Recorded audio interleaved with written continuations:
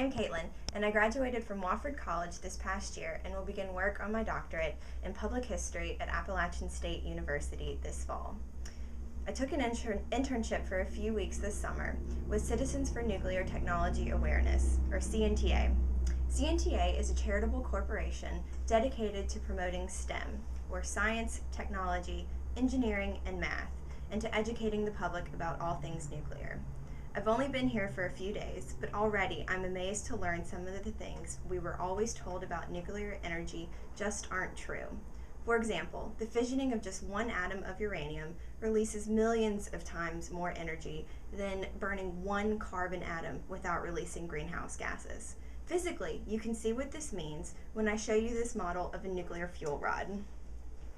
I unscrew the end of the rod and take out one fuel pellet.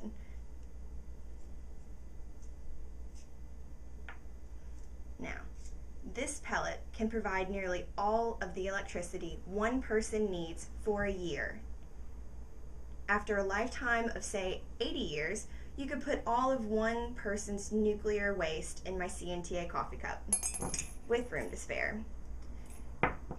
We were going to say a lifetime of 70 years, but the executive director of CNTA is pushing 70 and he insisted on 80 years.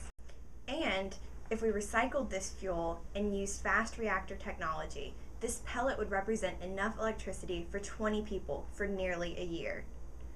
The point is, I always heard that we were awash in high-level nuclear waste, and that is a big problem. Really?